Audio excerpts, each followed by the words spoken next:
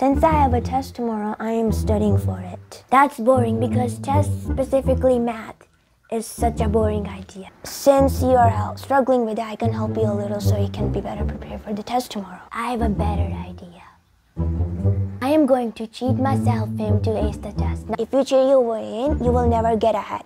Besides, doing this will automatically destroy you and your future. Whatever, I don't even care because you're just a boring person who studies boring subjects.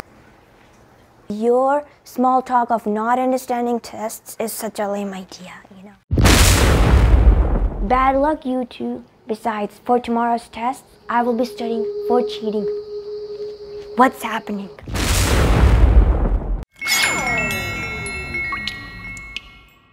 It's impossible for humans to explode, right? But it is possible for it to happen at a subatomic level. First, we will have to understand the reason behind this explosion. The common answer would be due to disagreements, but there's a deeper one involved.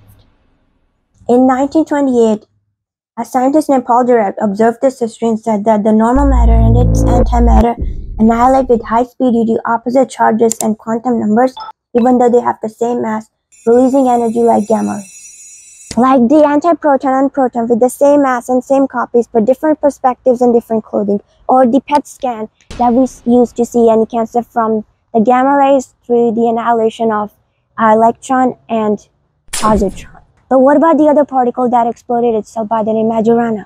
In 1938, a mysterious scientist by the name Majorana suspiciously disappeared. He said that a particle can be its own antiparticle, making it a Majorana particle. Think of it as like a subcategory of an antimatter, like saying this is the beginning of the end. We may not realize that a particle can be its own antiparticle because it all started with a Big Bang.